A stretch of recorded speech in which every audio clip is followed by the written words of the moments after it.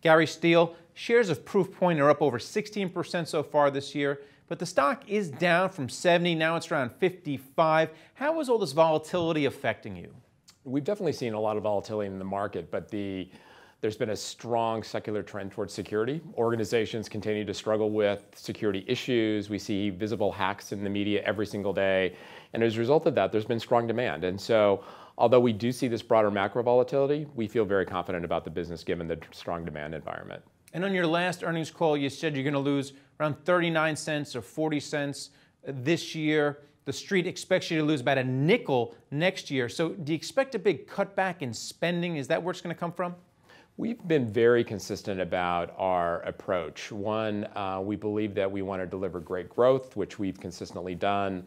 Last quarter, we delivered 37% growth on the top line. And we want to deliver that growth while increasing cash flow and profitability. And we've consistently executed on that pledge. Now, lots of people are worried about hacking, none more so than the people who were involved with Ashley Madison, which is the married or people who want to cheat on their spouse website. Could you have helped Ashley Madison out? You know, it really depends on exactly how the hacker got into that enterprise. The reality is we see roughly 90% of attacks coming in through email as phishing attacks or through mobile or social. Those are the points of penetration into these organizations. So I'm not fully up to speed on exactly what happened at Ashley Madison, but these are common issues that many organizations face. And clearly the Ashley Madison issue raised lots of visibility. Can you talk about how you protect against evil emails? Because as you said, this is the way that a lot of people get into organizations. Sure.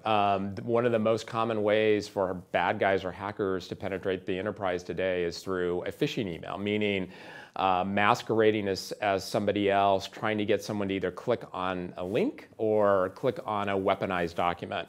When I say weaponized document, I mean you click on, say, a Word document or an Excel file, and in that is malicious code that then compromises your system and allows that hacker to steal information.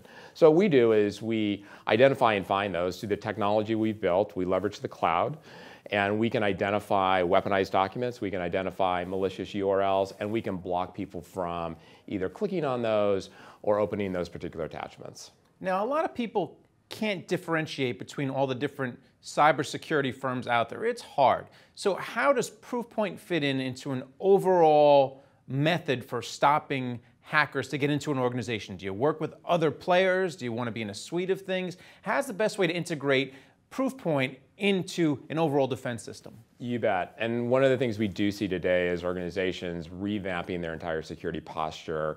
And we see organizations taking out their incumbent solutions that were protecting their email environment and putting something like a Proofpoint in, a next generation solution that solves these kinds of problems. And so what we see today is organizations selecting something specifically to stop these phishing-oriented targeted attacks, and we're one of the few vendors that specialize in that.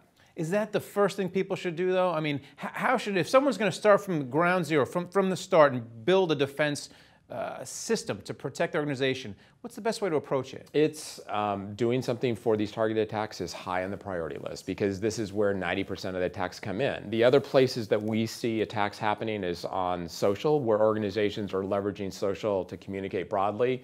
Targeted attacks come in that way.